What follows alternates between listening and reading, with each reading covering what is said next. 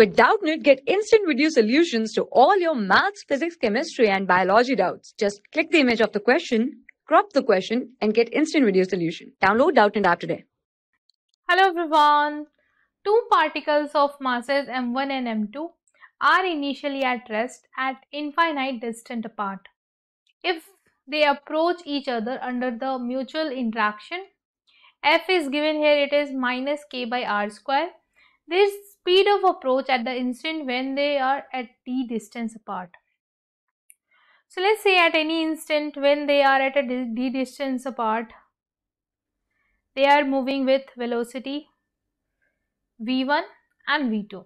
Let's say this is mass m1 having velocity v1, mass m2, velocity v2. So if you see, we wanted the velocity of approach here. So the velocity of approach, you can if you see, we wanted the speed of approach. So you can see from the diagram the speed of approach, if you write down, it is the rate with which they are coming together, the rate with which the distance between them is decreasing, and that is v1 plus v2. We want this from this question, right? So if you see here, there is no external force. This force is a mutual force that acts on the two, right? So here the momentum will remain conserved, taking the right as positive. If I see, initial momentum was 0 when they were at infinity, they were at rest. Final momentum, if you see, it is m1 v1 minus m2 v2. This is the final momentum, and there is no external force, as I already told you, so it will be equals to 0 as that of the initial momentum. From here I will write down m1 v1 is equals to m2 v2, right? So you can either put the value of v1 or either you can put the value of v2 in this expression. So if you write down the v1, it is m2 v2 by m1. Put it here. I will write down m2 v2 by m1 plus v2. So it will be m2 v2 plus m1 v2 by m. Right? We want this. Now if you see here, the force here is this minus k by r square. So if I write down the work energy theorem, I will write down only forces that is doing work is this. It will be equal to the change in kinetic energy. Initial kinetic energy was 0, so it will be simply final kinetic energy. Force here is minus k by r square. If you see, force is this. So if you write down the small work done, since the force is varying with the distance, right? So it will be,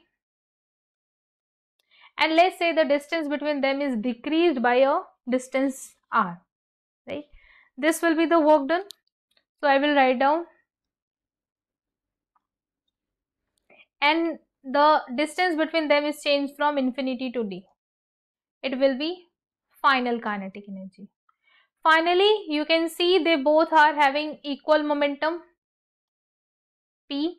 So if I write down this m1 v1 and m2 v2 as p, so I can write down the final kinetic energy as p square by 2 m1 plus p square by 2 m2.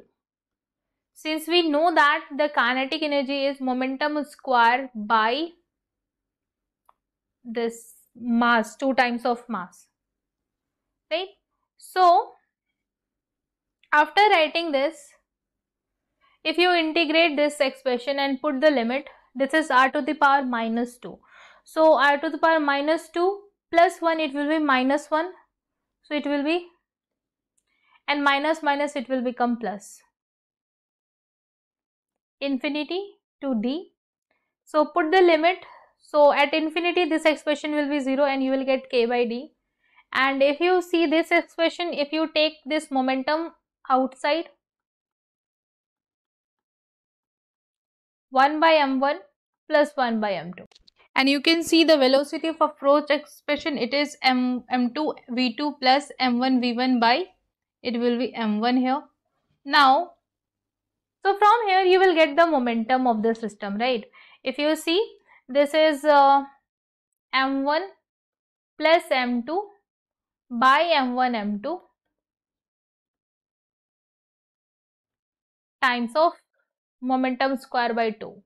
So you can write down the momentum is equal to, if you see, this is kd, so kd into this term, that is m1 m2 by m1 plus m2,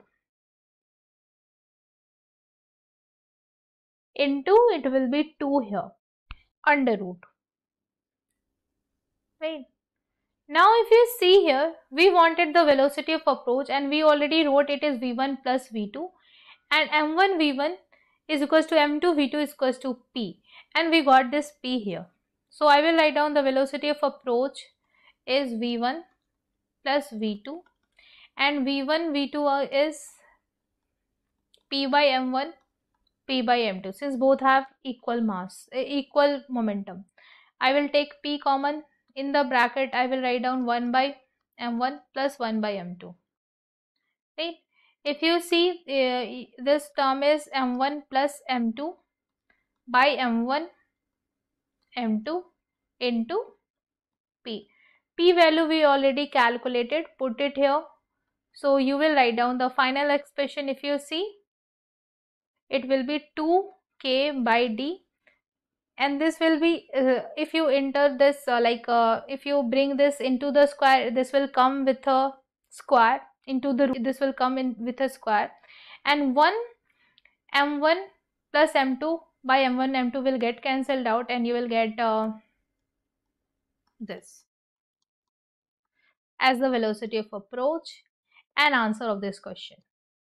Now you can check for the option here, under root k 2k by d into this. So A is the correct answer here. Thank you. For class 6 to 12, IIT JEE and NEET level. Trusted by more than 5 crore students. Download Doubtnut app today.